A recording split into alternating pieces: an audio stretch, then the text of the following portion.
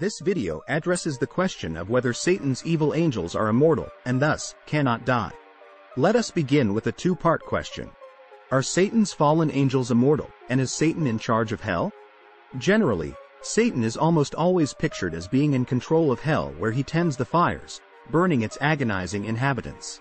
Satan is usually depicted as overseer of the tormenting of the wicked people residing there. However, with that said, is that truly what is going to eventually happen, and is it happening right now? It appears that arrangement would seem to make God and Satan partners. Is that possible? If true, God would then have to designate Satan as the one in charge of the punishment of the wicked. That scenario raises serious doubts based on what Bible scriptures say about God and his relationship with Satan.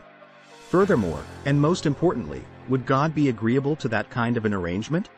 Another question that must be asked: is Satan providing a service for God by punishing the wicked, or are they true enemies as the Bible says? The answer to that question can easily be answered by reading what the Bible says, as it clearly reveals what type of relationship God has with Satan. The prophet Isaiah says this in Isaiah, chapter 14, verses 12 through 15.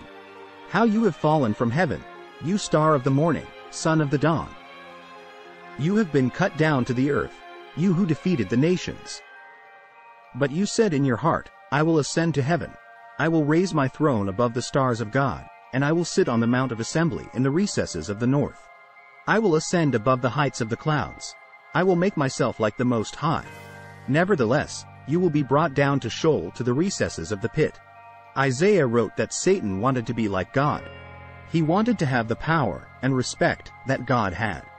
So, he became proud and aggressive in his actions. The prophet Ezekiel provides more information about what happened to Satan, who originally was the anointed covering cherub. Ezekiel wrote in chapter 28, verses 14 through 16, "You were the anointed cherub who covers, and I placed you there. You were on the holy mountain of God. You walked in the midst of the stones of fire. You were blameless in your ways from the day you were created until unrighteousness was found in you. By the abundance of your trade, you were internally filled with violence, and you sinned. Therefore, I have cast you as profane from the mountain of God. And I have destroyed you, you covering cherub, from the midst of the stones of fire." As recorded in Ezekiel chapter 28, God originally created Satan as being perfect in all his ways. But, because of his becoming proud and wanting to be like God, he became full of violence. He became a profane thing, and so God had to cast him out of the mountain of God. In addition, other scriptures that tells us that God is going to destroy him. Jude and 2 Peter tell us that Satan and his evil angels could no longer stay in heaven. God cast them down to the earth, so they had to leave heaven, their first estate. Jude, chapter 1, verse 6. "And angels who did not keep their own domain but abandoned their proper dwelling place, these he has kept in eternal restraints under darkness for the judgment of the great day." 2 Peter, chapter 2, verse 4. "For if God did not spare angels when they sinned, but cast them into hell and committed them to pits of darkness, held for judgment." Satan took his fallen angels and came to the earth to deceive Adam and Eve. Because of that, today, the whole world is attacked and deceived by them. The book of Revelation records that Satan was able to get back into heaven once again after he was initially thrown out. But in the end of days, Satan will be thrown out of heaven once again, permanently, for the last time. Revelation, chapter 12, verses 7 through 9. And there was war in heaven, Michael and his angels waging war with the dragon. The dragon and his angels waged war, and they did not prevail, and there was no longer a place found for them in heaven. And the great dragon was thrown down, the serpent of old who is called the devil and Satan, who deceives the whole world. He was thrown down to the earth, and his angels were thrown down with him. Revelation chapter 12, 7 through 9 tells us that Satan was kicked out of heaven, along with his evil angels. However, what is recorded in the Revelation chapter 12, 10 through 12 passage appears almost like it is the same description as when Satan was kicked out the first time. But there is a noticeable difference in the two passages. Revelation, chapter 12, verses 10 through 12. Then I heard a loud voice in heaven, saying, Now the salvation, and the power, and the kingdom of our God and the authority of his Christ have come. For the accuser of our brothers and sisters has been thrown down, the one who accuses them before our God, day and night. And they overcame him because of the blood of the Lamb and because of the word of their testimony, and they did not love their life even when faced with death. For this reason, rejoice, you, heavens, and you who dwell in them. Woe to the earth and the sea, because the devil has come down to you with great wrath, knowing that he has only a short time. This time around Satan is cast down from heaven after he has accused God's people before our God, day and night.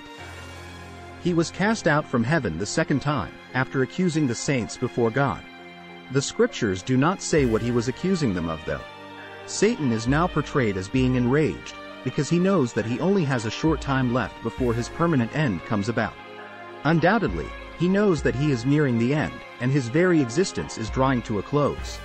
Because of the realization of his ending, Satan is now even more like a roaring lion, seeking whom he may devour with the time he has left. So, the coming end of Satan's time will be especially hard for God's people because of his rage against them. 1 Peter, chapter 5, verse 8. Be of sober spirit, be on the alert. Your adversary, the devil, prowls around like a roaring lion, seeking someone to devour. The Bible makes it very clear, there can be no agreement of any kind between God and Satan. God is going to destroy Satan, and Satan knows it. They are enemies.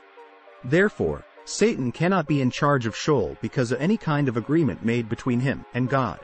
There are many people that say angels are immortal, and thus, cannot die.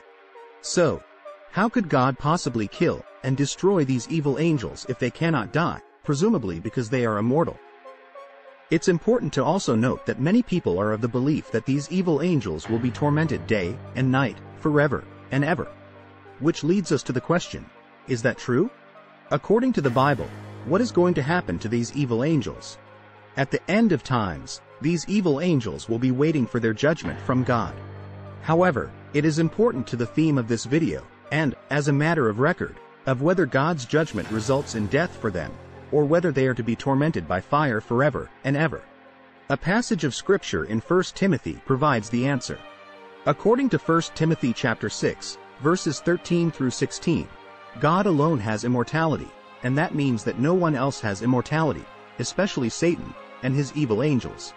That passage reads, I direct you in the presence of God, who gives life to all things, and of Christ Jesus, who testified the good confession before Pontius Pilate, that you keep the commandment without fault or reproach until the appearing of our Lord Jesus Christ, which he will bring about at the proper time.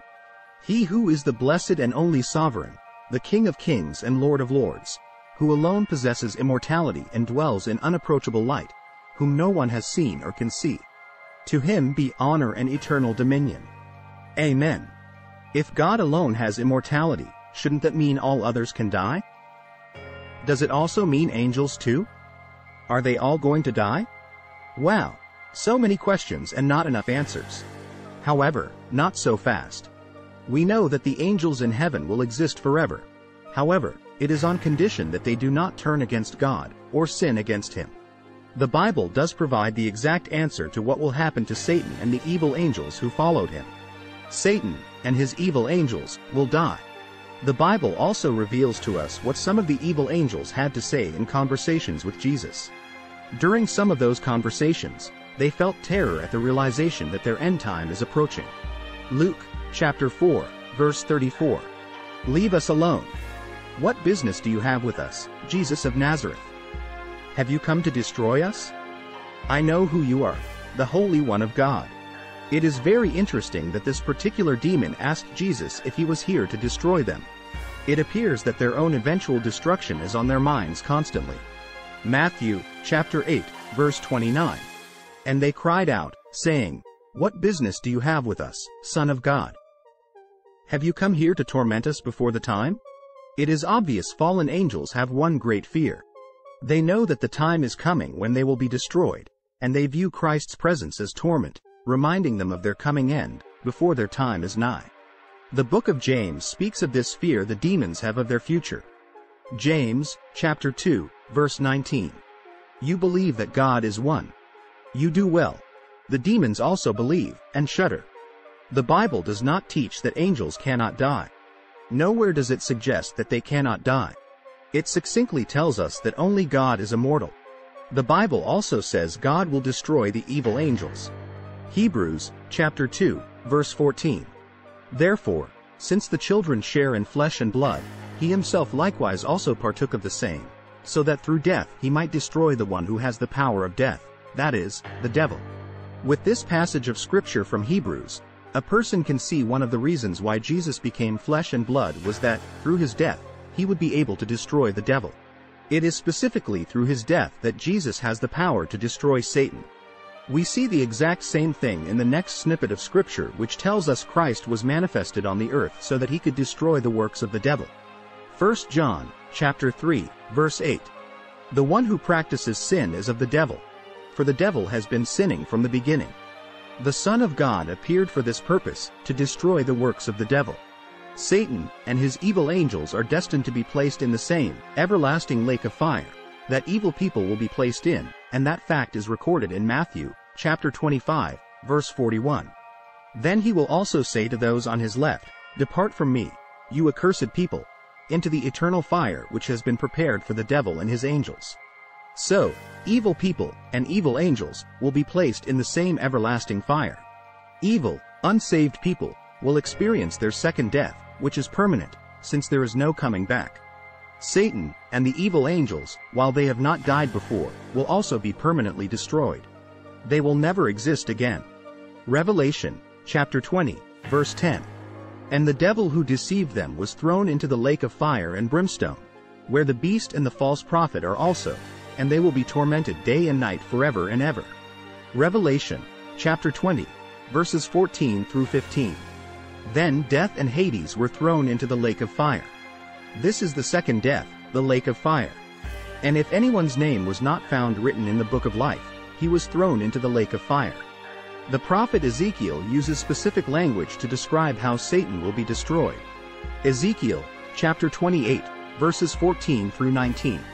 You were the anointed cherub who covers, and I placed you there. You were on the holy mountain of God.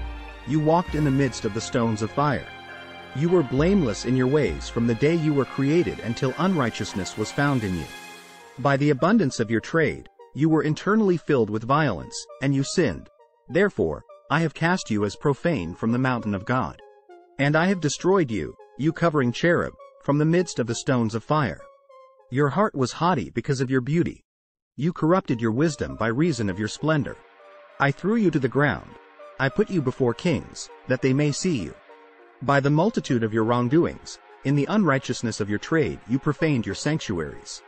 Therefore, I have brought fire from the midst of you. It has consumed you, and I have turned you to ashes on the earth in the eyes of all who see you. All who know you among the peoples are appalled at you. You have become terrified, and you will cease to be forever. Bible scriptures clearly state, God will destroy Satan by setting a fire from within him, that will devour him. And that fire will burn him until he is nothing more than ashes. Therefore, the evil angels will be destroyed in the same manner that Satan will be destroyed, by a fire that is set from within them, and turns them to ashes. The prophet Malachi confirms that fact. Malachi, chapter 4, verses 1 through 3. For behold, the day is coming, burning like a furnace, and all the arrogant and every evildoer will be chaff, and the day that is coming will set them ablaze, says the Lord of armies, so that it will leave them neither root nor branches. But for you who fear my name, the Son of Righteousness will rise with healing in its wings, and you will go forth and frolic like calves from the stall. And you will crush the wicked underfoot, for they will be ashes under the soles of your feet on the day that I am preparing, says the Lord of armies. This passage from Malachi says, all that do evil, not just evil humans, will be chaff. It is an emphatic statement that includes both people and the angels that have done evil against God. Jesus often speaks of us being branches, either attached or grafted into the vine, which is Jesus himself. In the domain of wickedness, Satan is the root, since he is the root of all evil. Evil originated with Satan. So, when God, through Malachi, says both root and branch are destroyed, it means that Satan, the root of all evil, will be destroyed along with all his followers, which are the branches. Evil people and evil angels will both be destroyed, along with Satan, their leader. Within the same chapter of Revelation chapter 20, and only a few verses apart, the lake of fire is described as lasting forever and ever, even though it is also called the second death. So, how can it be both? The second death, as described in the Bible, means that there is no coming back, anywhere, anytime. Those that experience it will never be alive again. This is the same aspect, that of permanent death, that the wicked angels will also experience. And since the second death is well developed in Revelation, could there be something wrong with our understanding of the phrase, forever and ever, as used in God's Word? Again, Revelation, chapter 20, verse 10 says the wicked will be tormented day and night forever and ever. So, what does that phrase really mean? In Hebrew, the words everlasting, forever, and eternal are used in the same context as the word tal is frequently used. Everlasting, forever, and eternal are almost always used to describe an unmeasured duration, just as tal is used to describe an unmeasured height. Their meaning can vary, depending on what or who is being described. For instance, tall can be used to describe a tall mountain or a tall man, yet they are not the same height. As a further example of the use of the phrase, forever and ever, Jonah says that the time he spent in the belly of the whale was forever.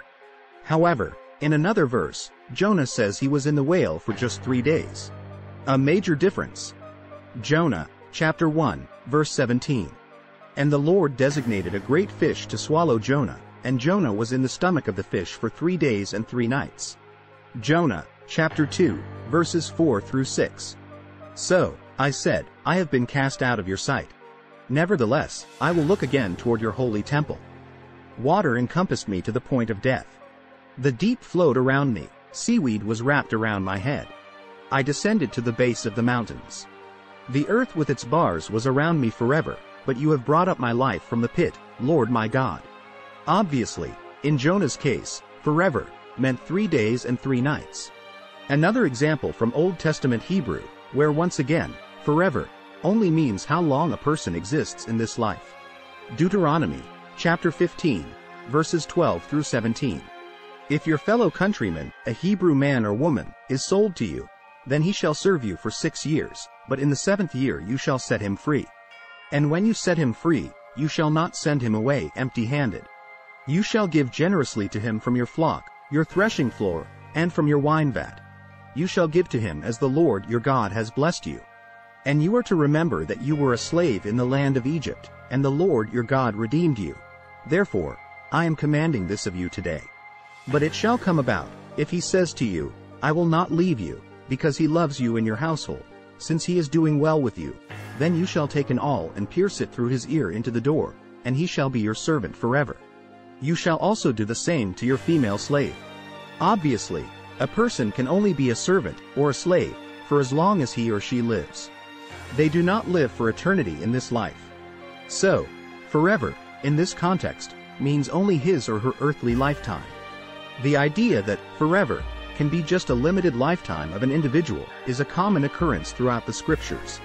Referencing back to Revelation, chapter 20, verse 10, once again we see, and the devil who deceived them was thrown into the lake of fire and brimstone, where the beast and the false prophet are also, and they will be tormented day and night forever and ever.